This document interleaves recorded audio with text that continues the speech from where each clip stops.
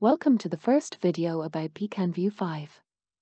I want to show you how to connect to a CAN interface like the PCAN USB. In this example, I am using the PCAN USB and a suitable CAN cable for connecting my computer to a CAN bus.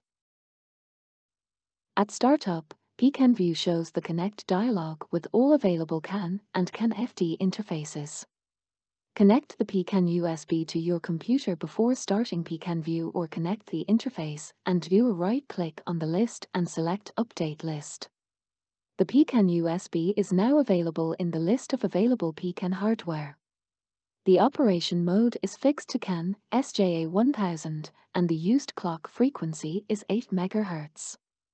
Set the bit rate to the value that is used by all nodes on the CAN bus. In this example, 500 kilobit per second.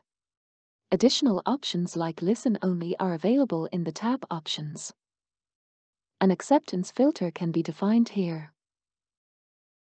Confirm your settings with OK. The Receive Transmit window opens.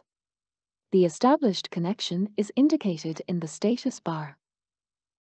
The connection is OK and all CAN messages transmitted by other CAN nodes are shown in the Receive panel. If an error is indicated in the status bar, please check if your CAN bus is correctly terminated. All CAN nodes use the same bit rate, and at least 2 CAN nodes are connected to the bus.